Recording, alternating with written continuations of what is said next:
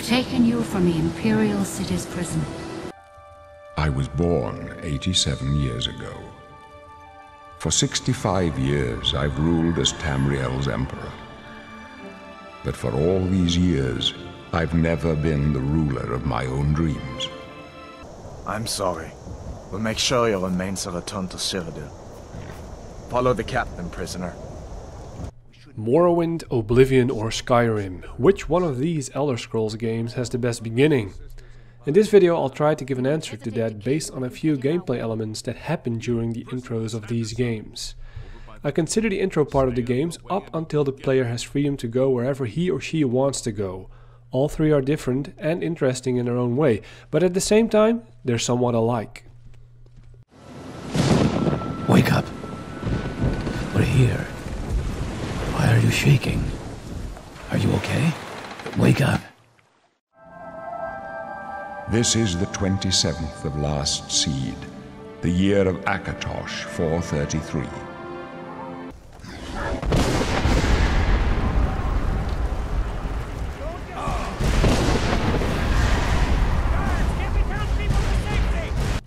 In all three games you start as a prisoner captured by the Imperial Empire.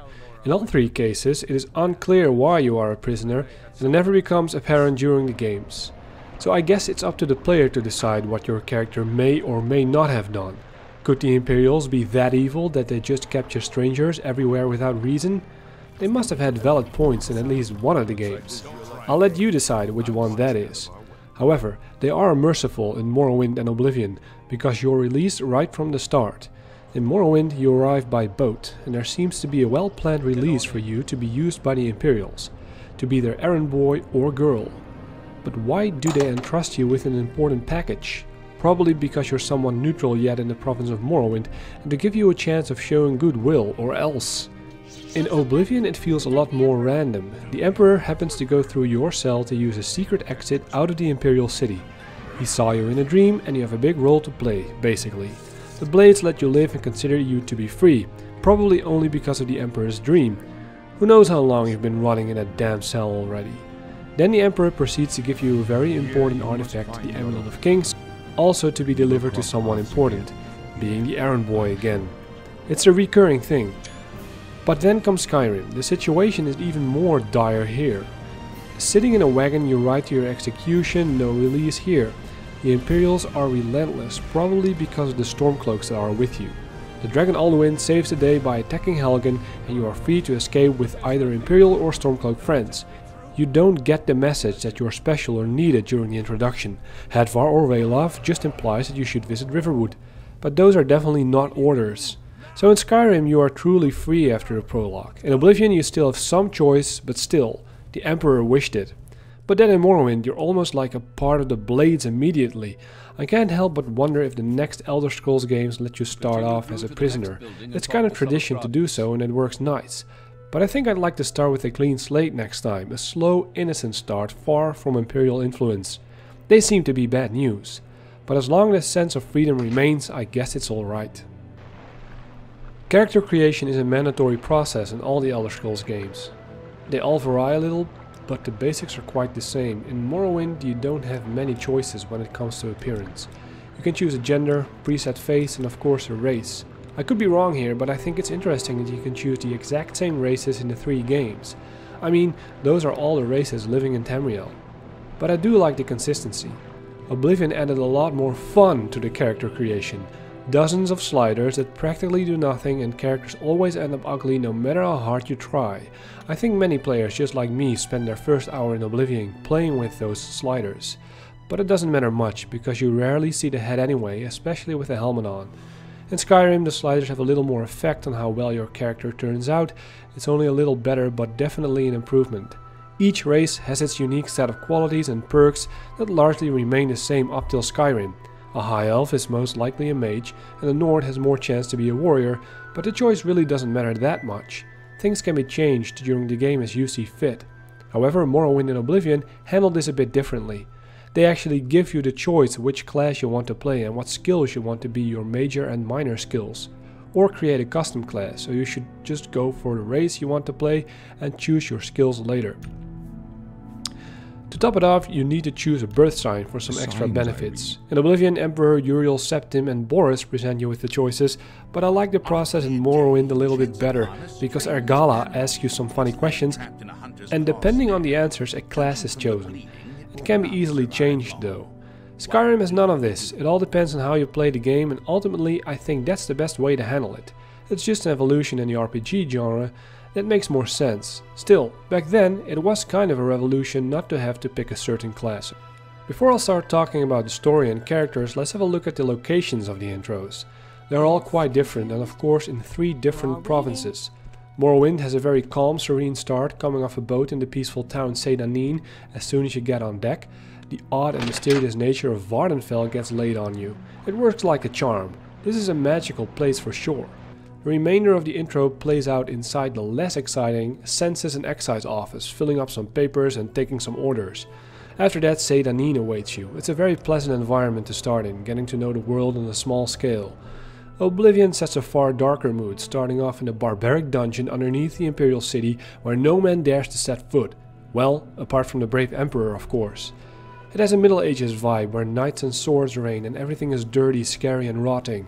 At least you know what you're in for.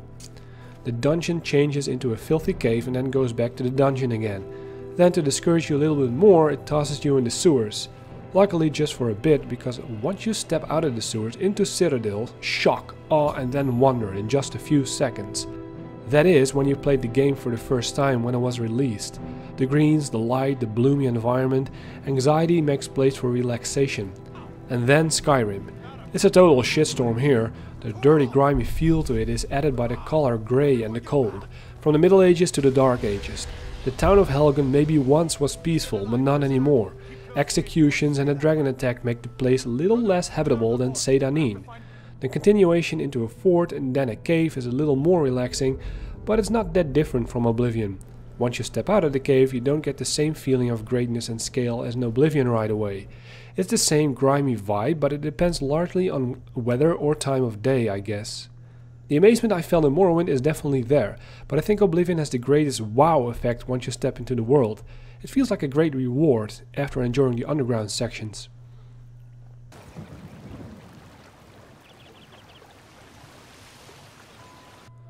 The learning process in each installment is there to let you get accustomed with how the game plays, with a focus on combat, conversation and item management. The exploration part comes later. The exception is Morrowind, where the combat part isn't included in the prologue. This game is a lot less hand-holding than the other two in general. Both Oblivion and Skyrim have a more detailed tutorial in place that explains how the mechanics work.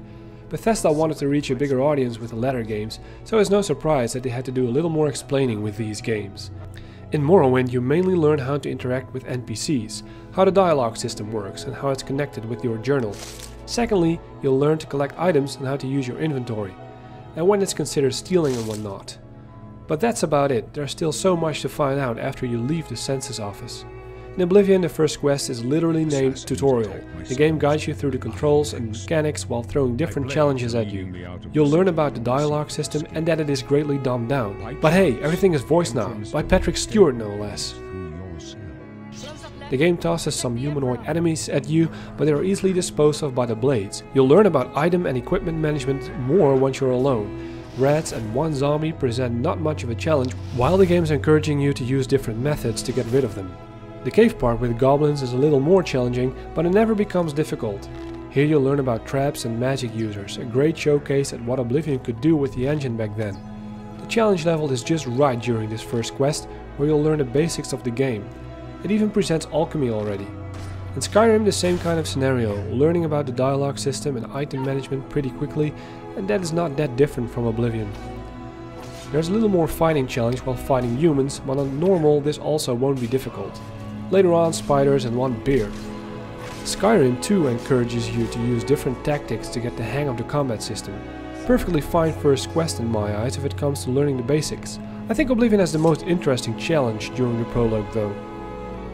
Finally, let's talk about the story in the intro sections and the characters that are involved. As mentioned before, you'll start each game as a prisoner not knowing why you were imprisoned. The Imperial Empire plays a big role in all three games, especially in Oblivion, because you start at the heart of it. In Morrowind, you seem to be sent to Sedanin to do the Imperial's bidding by being their courier. What's your name? The Dunmer thief Jupe is transferred by boat as well, but that is where your relationship with him ends. You are processed in the Census and Excise office where Sosusius Argala awaits, some kind of officer of the Imperials. He is quite kind and tries to know you a little bit better before signing your release papers. Certainly odd that he would release you like this, he must know more.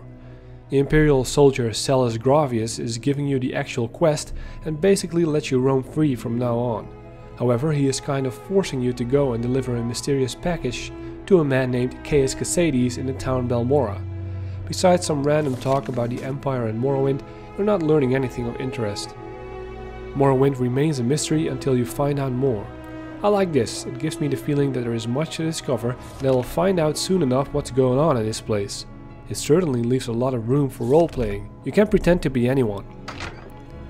I wouldn't consider the intro captivating, especially next to the more eventful start in Oblivion and Skyrim. The story in Oblivion grabs you a little bit more by the throat. Starting in a damp cell, being mocked by another prisoner, Valandreth, in the cell in front of you, a very foreboding tension in the air. Then voices, they belong to a few soldiers, and what the hell, that's Emperor Uriel Septim himself. The one that gives you the orders in Morrowind indirectly. Apparently there's a secret passageway in your prison cell and the Emperor saw you in a dream. What a coincidence. The Emperor now knows you're like the chosen one and has to save Citadel, but the soldiers don't know this yet. They're Blades, a special group dedicated to protecting the Emperor. While following them, the group gets attacked more than once by agents of the cult Mythic Dawn. They want the Emperor dead for whatever reason. Captain Reno falls and the remaining soldiers, Boris and Glenroy, can't prevent the Emperor being killed later on. Uriel said he saw his end coming and before being killed, he gives you the Amulet of Kings. He sees you as the last hope and trusts you fully to find the secret missing heir that nobody knows about. After telling this to the only surviving Blade, Boris, he trusts you as well, telling you to find a monk named Joffrey who might know more about this heir. So you are to restore the Empire with the right bloodline on the throne before all hell breaks loose. You do not learn yet why Uriel was killed and what doom awaits Tamriel, but you'll definitely know that evil comes soon and that you have to act quick. Everybody forgets this once entering the world and all urgency is gone, but that's besides the point. It's certainly epic. Lastly, Skyrim, where you enter the province in a cart together with two Stormcloaks and a common thief. One of them is Ulfric Stormcloak, the dragonborn Kingslayer that killed King Torrik, and the other one is Ralof, just a Stormcloak. Quite the company. An Imperial escort leads you right into Helgen where execution awaits. General Tullius is seeing to it together with his Thalmor friends. I guess they only care about Ulfric, but the rest needs to go as well. Villagers stand to watch. One man is executed and then you're up. Up to this point I'm very immersed already, more than in Morrowind and Oblivion. It really sets the tone of this game. It's still on rails at this point, but I don't mind. Then the epicness starts. A dragon named Alduin attacks the town, setting everything on fire and creating panic. You manage to run with your Stormcloak friends, evading the dragon as you go. Moments later, Ralof is gone and the Imperial soldier Hadvar takes his place, guiding you to safety. Then the choice between Ralof and Hadvar as you're about to enter Helgen Keep. The stress factor is certainly high here. The choice doesn't really matter. I guess choosing Ralof seems more sensible because the Imperials were trying to kill you just minutes ago. We're not finding out much more about the situation during this section, but I need to mention the creepy torturer you'll meet if you choose to go with Hadvar. Dark character indeed. And well, there are a lot of signs that this place is at war. Stormcloaks versus Imperials. Once you're outside, everything is calm again, all the wind flies away, the village is turned to ruins, and anyone who was there has either left or died.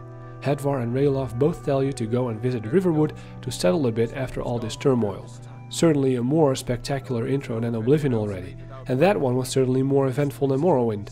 I wonder what kind of epicness will be unleashed upon us at the start of Elder Scrolls 6. It's time to reach a conclusion and an answer. Which of these 3 Elder Scrolls games has the best beginning? I could be a politician by saying they all have their positives and negatives, blah blah blah. They certainly do, but for me, the winner is Oblivion. To be fair, this might have something to do with Oblivion being the first Elder Scrolls game I've played, but to me it's the most balanced start. With interesting events and not too much craziness going down, and a sense of wonder that comes when leaving the sewers is very powerful. You feel like you're a big part of something big. I also like the combat situations and the general pacing of this intro. Skyrim comes second, because this intro feels more polished, like a serious step up from the others. Morrowind, partially because of its age, is the most relaxing one, but nothing much happens. This order is not necessarily the same if you analyze these games as a whole. That's a different story altogether, and that would be much more complicated to rank. So the question, what is the best Elder Scrolls game, will not be answered today, although I can tell you Arena and Daggerfall won't win that one. They're unplayable. Alright, that's it. Thanks for watching. I hope you like it. Leave a comment if you agree or disagree with me, and have a nice day. What was that? It's nothing. Carry on. Yes, General Tullius. Give them their last rites.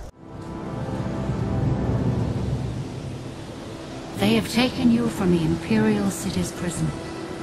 First by carriage and now by boat. To the east, to Morrowind. Fear not, for I am watchful. You have been chosen. These are the closing days of the Third Era and the final hours of my life.